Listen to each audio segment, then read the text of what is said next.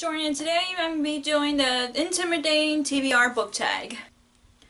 I decided to do this tag just because my TBR has been intimidating to me, so I don't know who created this book tag, but I know it's been one of the popular book tags on BookTube, but it's all about your TBR and how it's intimidating to you. I showed you guys all the books on my TBR pile, which I'll link in the corner in case you guys didn't see it. So I'll be talking about the books that are very intimidating to me, so let's get started. The first question is a book on your TBR that you haven't finished, and I picked Shadow and Bone by Leigh Bardugo. I literally started, I was like 2 pages, not 2 pages, and 2 chapters in, and nothing wrong with the book or anything. I just was in the mood for another book, and I just could not, I just wanted to, hopefully I'll get to it when I'm in, when I want to read it, but for right now, it's there. I have not finished this book. This is like one of the books I have not finished. The next question is a book that you just haven't had the time for, and I picked The Book Thief by Mark Zuzak. I know everybody on BookTube loves the Book Thief, and my sister has read it and she loves it. I just don't know when I'll be able to read it. I'm not in a historical fiction mood right now. It's like if I really want to read it, but right now I'm just not at the time to read it right now. The next question is a book that you haven't read because it's a sequel. I picked Finale by Stephanie Garber. I wanted to read this so badly because I loved Legendary so much, and Caraval. I just love the whole series. I just don't know when I'll get to it because I want to get to the other sequels before I get to this. Plus, my library keeps getting the audiobooks checked out like that, so I'm just not sure when I'll be able to read it. I'm hoping to read it very soon because I love the Caraval series, and I just don't know when I'll be able to get to it.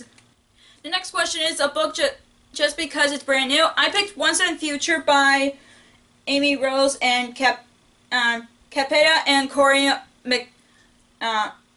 McCarthy. Yeah, that's her. That's the author's name. This is a sci-fi retelling of King Arthur. I think it's really cool. It literally came out just a few months ago, and I really want to read it, but I just don't know when I'll get to it because I'm not in a sci-fi mood. I just think it's a really cool, seems like a really cool book for me to read. I just really want to get to it as soon as I can just to see how I'll like it in the end. The next question is a book that you've read by an author recently, but you didn't like it. I don't own this book, but it is American Street by Ibby Soboyd. I've read Pride this year, and I just didn't like it. It's it was okay. I just didn't like the characters, and I didn't like.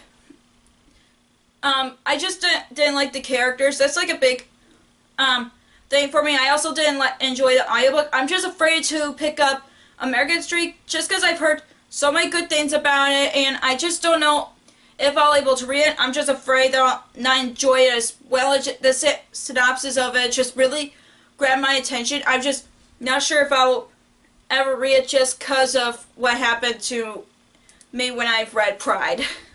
Next question is a book that you haven't read yet but you aren't in the mood to read. The next question is a book that you're just not in the mood for it. And I picked Sherwood by Megan Spooner. I want to read it so badly because I love Haunted by Megan Spooner. It's just right now I'm not in Robin Hood retelling mood. I have 2 of them on my TBR. I'm just not in a mood for a classic retelling right now, especially when I'm just in the middle of fairy tale-a-thon, so I'm just not sure when I'll get to this, but I'm hoping very soon whenever I'm in the mood for it.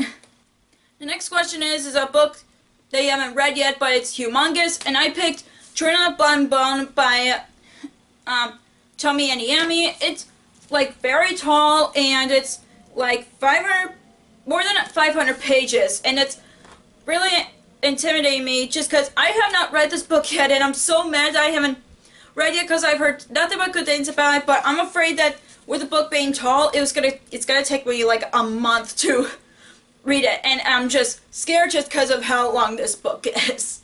Next question is a book that you bought because of the cover, but it doesn't have very good reviews. I picked Death by Coffee by Alex Erickson. I just wanted to get into cozy mystery books, and I really love the cover. It has the kitty and the chair there, and it takes place in a bookstore, and I really want to read it. I just don't know why. This is like the book that has the lowest rating on my TBR, and I just don't know why people gave it a low rating, and I'm just really afraid to pick it up because of it, but I just love the cover because it has a cute little kitty on the cover. And the final question is the most intimidating book on your TBR. I really have trouble picking a book for this one, but I picked Fury Born by Claire Legrand. I've heard good things about it, but again, it's another tall book on my TBR, and it has deckled edges, and it's about 500-page book, and I'm just wanting to pick this up, but I just don't know when because I've heard nothing but good things about it, but the book is so tall, and I'm just afraid it's going to take me a whole month to read it. So yeah, this is one of the most intimidating books on my TBR. So that's all for the Intimidating TBR book tag, and I hope you guys really enjoy it. Let me know in the comments down below a book that you bought because of a cover but has bad reviews, or your most intimidating book on your TBR. And yeah, and I'll see you in my next video. Bye!